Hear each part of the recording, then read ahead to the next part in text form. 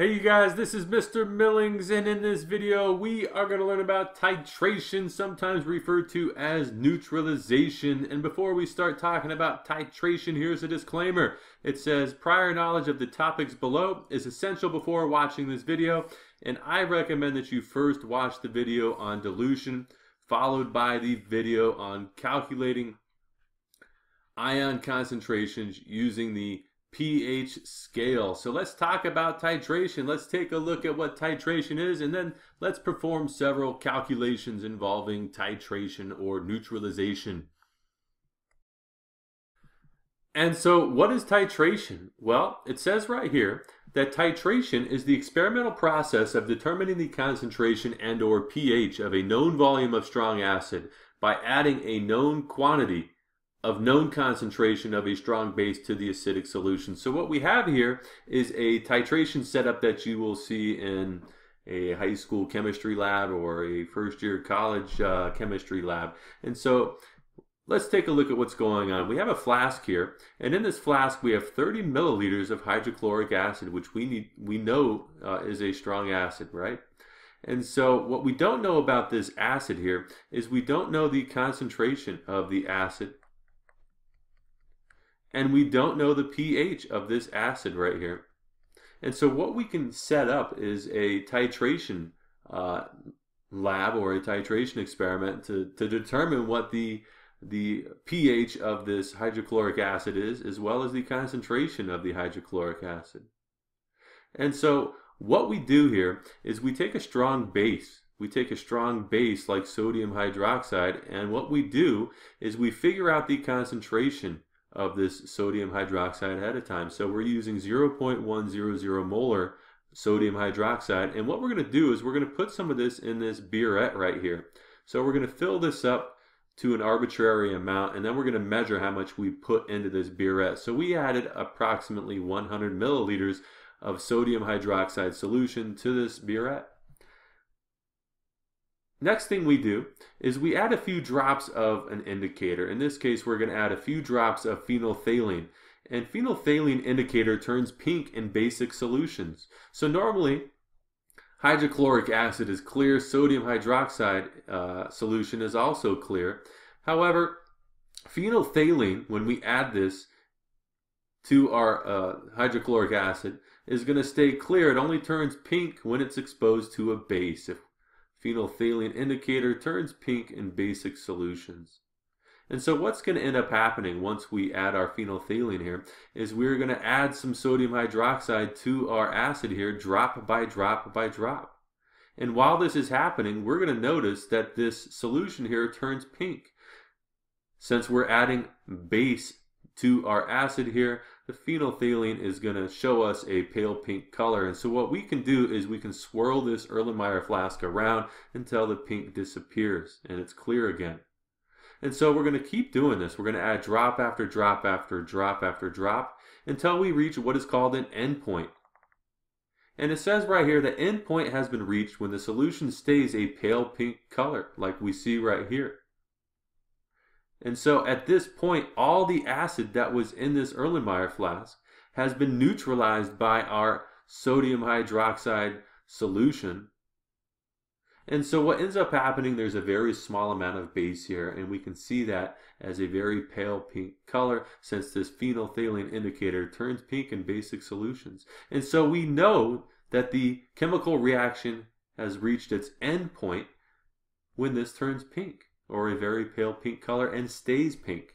If we swirl this around, it doesn't turn clear anymore, it stays pink. We reached our end point, and the neutralization reaction has reached its conclusion. And so what we're able to do is we're able to determine how much of our sodium hydroxide solution we use to titrate this acid right here. And from that, what we can start to do is calculate the concentration, and we can calculate the pH of our hydrochloric acid using our data right here. And so first thing we have to do is write a chemical reaction equation. So it looks like we have hydrochloric acid reacting with sodium hydroxide. And we're going to end up with water. The hydrogen from our acid is going to bond with the OH from our base to produce water. And our sodium from our base is going to bond with our chlorine from our acid to produce salt. And so there's our chemical reaction equation, and we know by looking at it that it's balanced, right? We have the same number of each atom on both sides of this arrow, so our chemical equation is balanced. And so as we take a look here, we can see that everything is in a 1-to-1 mole ratio. And so how do we figure this problem out? How do we calculate the HCl concentration and the pH of our hydrochloric acid? Well, because we see here that the hydrochloric acid is in a 1-to-1 mole ratio with our sodium hydroxide base, we can use this formula right here. MV equals MV, where this right here is our acid and this right here is our base. And M stands for the molarity of our acid. M right here is the molarity of our base. V is the volume of our acid. V is the volume of our base.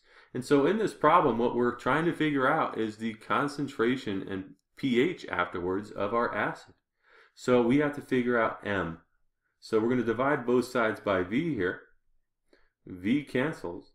And so it looks like to get the molarity of our HCl, we'll take the molarity of our base that we use to titrate this acid times the volume of our base divided by the volume of our acid. And before we can start plugging numbers in, when we're working with molarity, our volume needs to be in liters. And so right here, we see that this is 30.0 milliliters. We need to convert this to liters by dividing by 1,000 or sliding the decimal to the left 3 times. If we do that, we'll end up with 0.03 liters right here. If we take a look, the amount of our sodium hydroxide that was used to titrate this is right here. And so what we can do here is convert this to liters as well by dividing by 1,000 or sliding the decimal to the left 3 times. And so if we take a look here, we can now plug in these numbers. What is the molarity of our base? What is the molarity of our base? It says it's 0.100 moles per liter times the volume of our base. What is the volume of the base used? It's right here, 0.0723. 0.0723 liters. And what is the volume of our acid? The volume of our acid was 0.03 liters. 0.03 liters. And so we'll put this in our calculator. We're running out of room, so we'll put it right here. And so the concentration of our HCl is going to end up being 0.241 moles per liter. So that is the first part of our problem. Let's take a look at the second part. We now know the molarity of our acid. The molarity of our acid solution is 0.241 moles per liter. And if we're asked to calculate the pH of this, well, we know this is a strong acid. Hydrochloric is a strong acid. It's going to dissociate completely. And so to get the pH, we simply take the negative log of our H plus concentration. And so if we take a look, we have 0.241 molar HCl. This dissociates completely. And so we're going to end up having 0.241 moles per liter of H plus. So we're going to take the negative log of 0.241. And we're going to end up with 0.618 as our pH of this solution, if we're using the correct number of sig figs here. Alright, so the pH of our solution, our hydrochloric acid solution here is 0.618 or 0.618, and the concentration of it is 0.241 moles per liter. So this works well whenever we have a chemical reaction where the mole ratio is 1-to-1 between the acid and the base. But what if that's not the case? Well, let's take a look at one final example. In this example, we are working backwards. We are going to figure out how to titrate a strong base using a strong acid. And so in this problem, if we take a look here, It says, what volume of a 0.327 molar hydrochloric acid solution is required to neutralize 28.3 milliliters of a 0.397 molar barium hydroxide solution? And so if we're taking a look at this problem here, what we should probably first do is go ahead and write a chemical reaction equation for this neutralization reaction. So if we take a look, we have hydrochloric acid, which is HCl. This is going to react with barium hydroxide. We know barium is a 2+ charge. And we know hydroxide is a 1- charge, so we'll need 2 of these. What are the products going to be? Well, the hydrogen from the acid is going to bond with the OH from the base to produce water. And the barium is going to end up bonding with the chlorine or chloride to produce barium chloride. Now we know barium once again is Ba2+, and chloride is Cl1-, so we'll need 2 of these. And so we know that barium chloride, if we look on a solubility table, is soluble in water. So here we go. Here's our chemical reaction equation. And if you didn't write the correct chemical formulas for these 2 compounds, then the whole problem might end up being wrong. So make sure you do that correctly. Second thing we have to do is balance our chemical reaction equation. So let's go ahead and do that. So now our chemical equation is now balanced.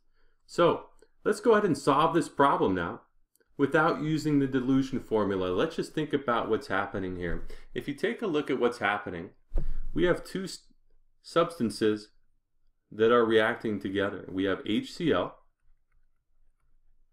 and we have barium hydroxide. They're going to neutralize each other, right? And so what we're trying to figure out is the volume of hydrochloric acid. So what we know about our hydrochloric acid is we know the concentration. We simply know the molarity is 0.327 moles per liter.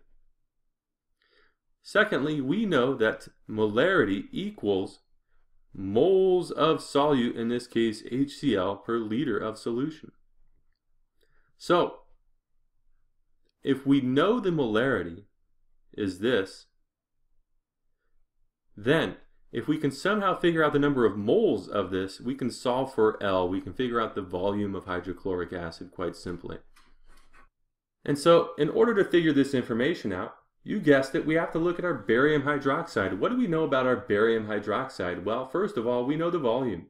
We know the volume is 0.0283 liters. So what I did here is I divided this by 1,000, slid the decimal to the left 3 times, and that's what we end up with.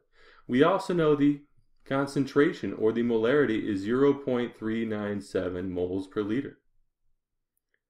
And so let's take this a step further. Once again, we know that molarity equals moles of solute divided by liters of solution. And so if you take a look at this problem here, we know the molarity, we know the volume. So we know the molarity and we know the volume. We should be able to figure out the number of moles of barium hydroxide. So let's go ahead and do that. We'll multiply both sides by L here. L is going to cancel. And so to get the number of moles, it's simple. We take the liters of the solution times the molarity. And so how many liters of solution do we have? We have 0.0283 liters. And what is the molarity of our solution? It's 0.397, and this capital M here means moles per liter. Liters will now cancel out, and we're going to end up with 0.0112 moles of barium hydroxide. So why is figuring out the number of moles of barium hydroxide important? Well, it's important because we can now turn to our chemical reaction equation that's been balanced. And if we're taking a look at this, what this is telling us is that for every 1 mole of barium hydroxide, there's going to be 2 moles of HCl. So if we know the number of moles of barium hydroxide, we can simply set up a ratio and figure out the number of moles of hydrochloric acid. So let's go ahead and do that. If we take a look, we have 0.0112 moles of barium hydroxide we need to figure out how many moles of HCl this is. So if we're taking a look at our chemical reaction equation, this is telling us that 1 mole of barium hydroxide to 2 moles of HCl. And if we put this in our calculator, we are going to end up with 0.0224 moles of HCl. So this is not our final answer. But if we figured out the number of moles of barium hydroxide, we can look at our chemical reaction equation, set up a mole ratio to figure out the number of moles of HCl. So now take a look over here. We now know the number of moles of HCl. That's right here. We also know the molarity of our solution. That's right here.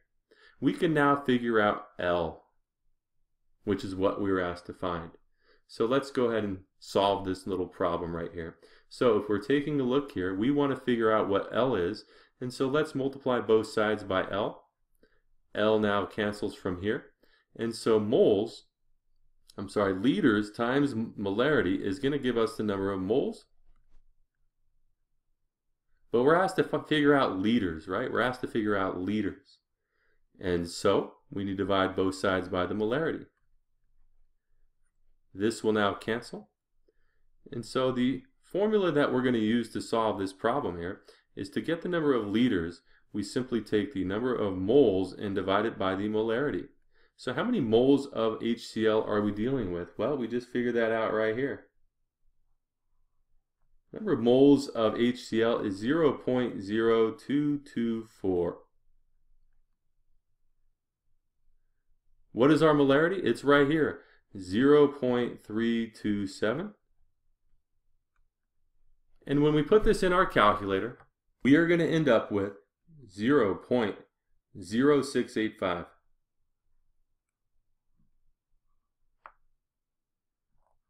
liters of HCl.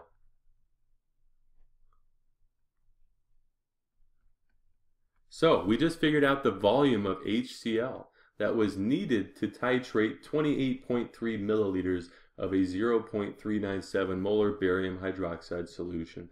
So there you go, that's titration. If you like what you see, go ahead and click that little bomb in the bottom right hand corner. That's going to subscribe you to my channel, and feel free to leave any comments or questions in the comment section down below. And I hope you guys found this helpful.